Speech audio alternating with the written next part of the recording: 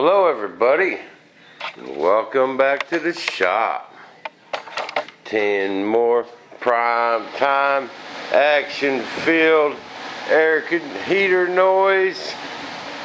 Prime time thunderchief building action. Excitement. Without the drama. Hey James, what's up? Hey Carrie, how you doing? Big old shout out to Carrie, James' girlfriend. What's up? Thanks for letting James watch Setball TV. Hey, I got an idea too. How about making us some cookies? Sorry about that. The things I find funny sometimes. Alright. Well, now what I'm doing here, been kind of piddling on this all day. Getting this bar bent, this aluminum one. Getting all this cut from my patterns. All my patterns are good. I ain't really had to change a whole lot. I just had to cut it from wood. I got my aluminum. This is 3/16 aluminum spar. It's got that little 5-degree bend in it.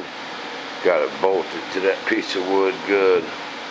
Bam, Loctite them bolts, drilled them, and just tapped these. Ran them in there, and got all this ready to go. Almost. I'm still a building. I'm still a building this framework. I got it pretty close to being done. This is going to be my hinge block. And you know, I've been thinking about something. This big old flap and this angle down here.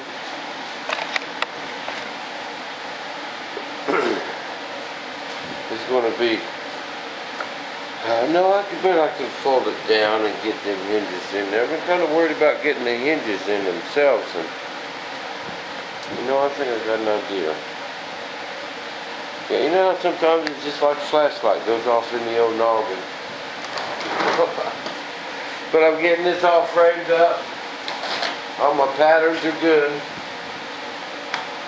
See, then once I kind of got this framework done, I had to kind of bolt it together, you know, so I can get it in the exact same place.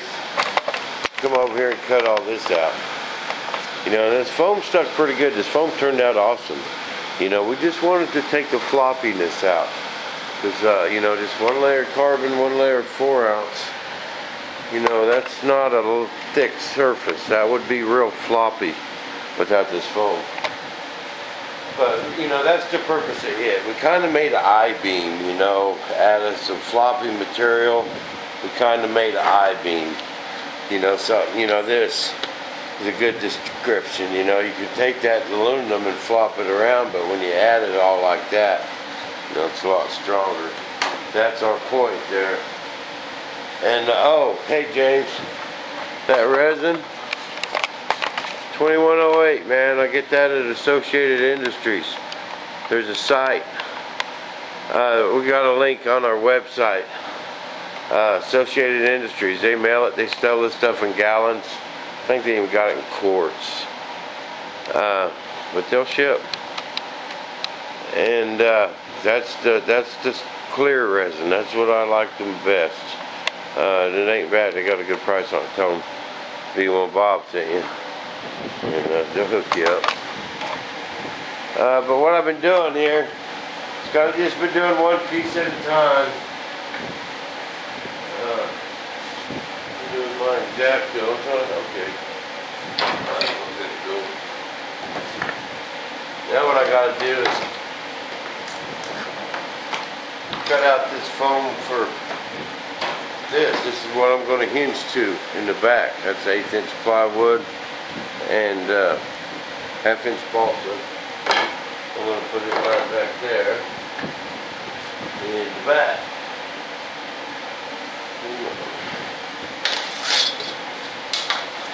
So I got to do this stuff.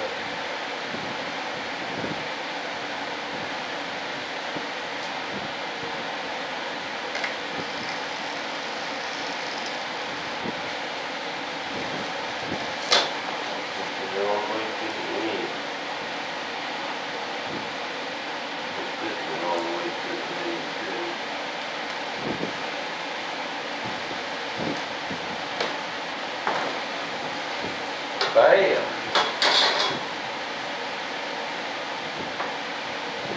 It's bam, he said. Someone said I say bam too much.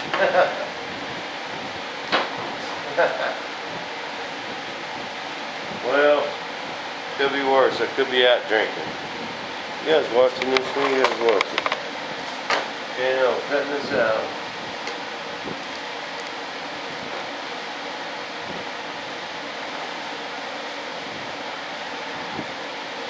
So then I just been using that little screwdriver for them little areas. This comes right out. It's stuck pretty good, but you know, it is just styrofoam.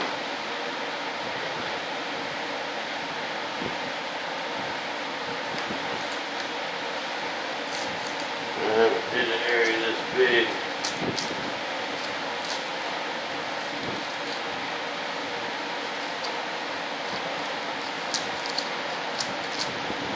See, that stuff's pretty good, man.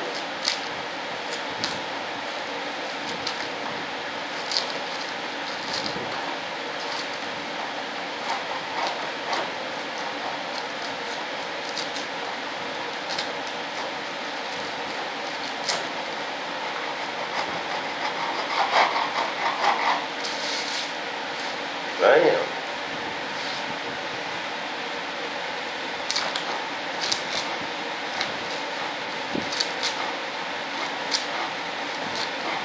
But this will even help that my glue joints.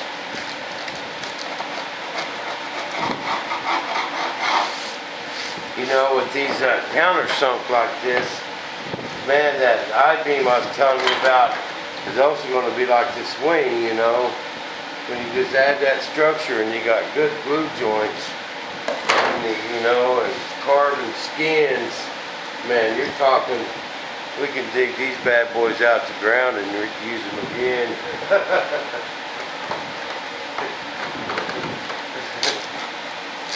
They're going to be tough, man. These old wings ain't going to come flying apart in the air.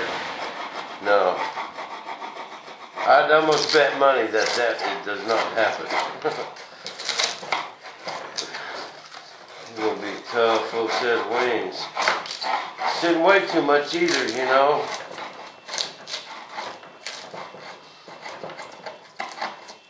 Because I'm not putting a lot of big beef in it. Except for this right here. You know, that's kind of big and beefy. But everything else is just a good combination of lightweight stuff. And hope it works out the way I got it planned.